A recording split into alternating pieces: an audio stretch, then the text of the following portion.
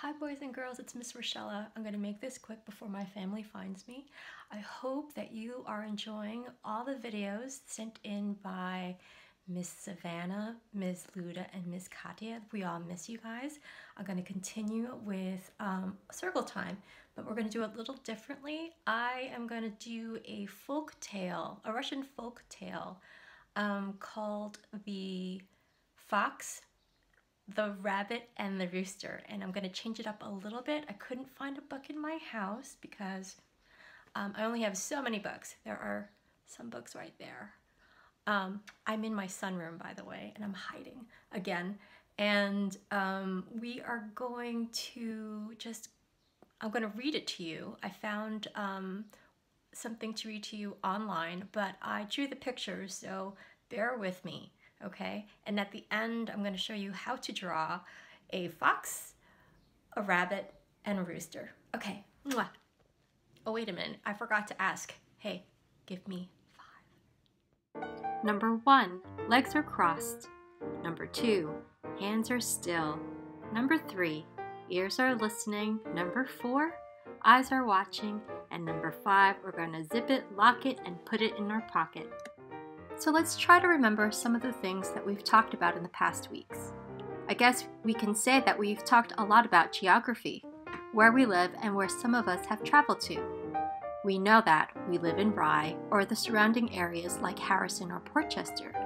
We know that Rye is in the state of New York, which is in the United States. We know where Spain is, which is across the Atlantic Ocean, where the flower-smelling, peace-loving bull Ferdinand from the book Ferdinand lives.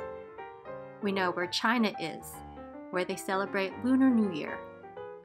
We know where Brazil is, where they celebrate Carnival and love football, and where the Summer Olympics were held 4 years ago. We know where India is, where they celebrate Holi Festival. And now we travel to Russia, the largest country in the world, well, in terms of size. Russia has the largest area of forests, over 40 national parks and 100 wildlife preserves, and has the biggest freshwater lake in the world. And now let's listen to the Russian folk tale, well, my version of it anyway, of the fox, the rabbit, and the rooster. Once upon a time, there was a fox and a rabbit living in the woods. In the winter time, the fox made a house of ice, and the rabbit made a house of wood. Spring came and melted the fox's house, while the rabbit's stood firm and strong. So the fox asked the rabbit if she could come in to warm herself, and then drove the rabbit out. The rabbit went down the road crying and met 2 dogs who asked, "Woof, woof, why are you crying?" "Leave me alone, dogs. Who wouldn't cry? I had a wooden house, while the fox had one of ice. She invited herself into mine and drove me out." "Don't cry, rabbit," barked the dogs. "Woof, woof. We'll chase her out." "No, you won't." "Oh, yes, we will." And off they went to the rabbit's house. "Woof, woof, woof. Come out of there, fox."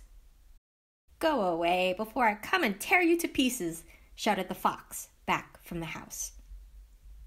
The dogs took fright and fled. Once more the rabbit went on his way crying. This time he met a bear who asked, "Rawr, why are you crying?" "Leave me alone, bear," said the rabbit. "Who wouldn't cry? I had a wooden house while the fox had one of ice, and she invited herself into mine and drove me out." "Don't cry, rabbit," said the bear. "I'll chase her out."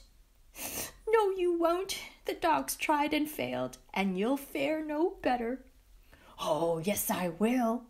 And off they went to chase her out. "Come out, fox, rawr," roared the bear. But she shouted from the house, "Go away before I come and tear you to pieces." And the bear took fright and fled. Once more the rabbit went on his way crying, and met an ox who asked, "Why are you crying?" "Leave me alone, ox. Who wouldn't cry? I had a house made of wood while the fox had one of ice. She invited herself into mine and drove me out. And the ox said, "Come with me, I'll chase her out." No, you won't, said the rabbit. The dogs tried and failed. The bear tried and failed. And you'll fare no better. "Oh, yes, I will." And off they went to the rabbit's house. "Come out, fox!" But she shouted back from the house, "Go away before I come and tear you to pieces." And the ox took fright and fled. Once more the rabbit went on his way crying and met a rooster. "Cock-a-doodle-doo!" "Why are you crying, rabbit?" "Leave me alone, rooster. Who wouldn't cry? I had a house made of wood, while the fox had one of ice. She invited herself into mine and drove me out." "Well, come with me, I'll chase her out." "No, you won't," said the rabbit. The dogs tried and failed. The bear tried and failed. The ox tried and failed. And you'll fare no better. "Oh, yes, I will," said the rooster. So they went up to the house. "Cock-a-doodle-doo! Cock-a-doodle-doo!" And when the fox heard that, he thought it was morning. He ran out the door and disappeared into the woods, and he was never heard from again. So the rabbit and the rooster lived happily ever after. The end. Okay, so let's draw. How to draw a fox. And we're going to start with a can. We're going to trace it with a crayon once, and then again.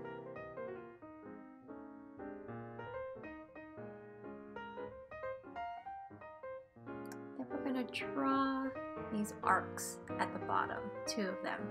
That's the bottom of the fox's face. Then we do the nose, the eyes, and then 2 triangles at the top for the ears. And maybe a tail.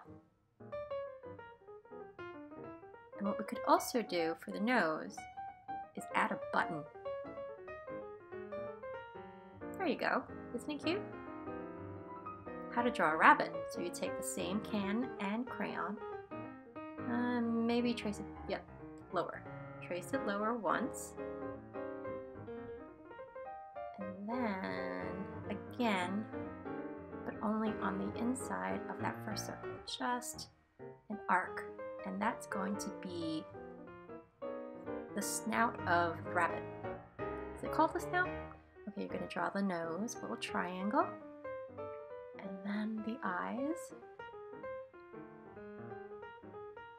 And then we're going to do the mouth. So it's 1 line down, then 2 curved lines, and then teeth. It's just rectangles. Maybe some eyelashes. Maybe some rabbit ears. These nice long rabbit ears. And I'm thinking maybe let's draw the body. Just 2 lines on the right and on the left, and then the little paws at the bottom. Okay, I think we're done with the rabbit. So let's draw a rooster. We take our hand and we really want to hold our fingers together, but our thumb is kind of curved, and we trace it.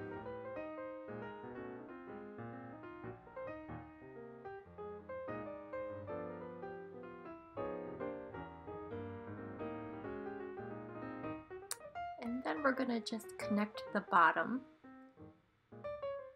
add some feet, just 2 lines.